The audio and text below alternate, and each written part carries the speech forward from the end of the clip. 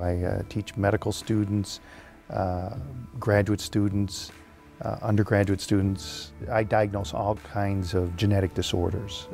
That's what I do. I see the rarest of the rare things. Pompe disease is a genetic disorder.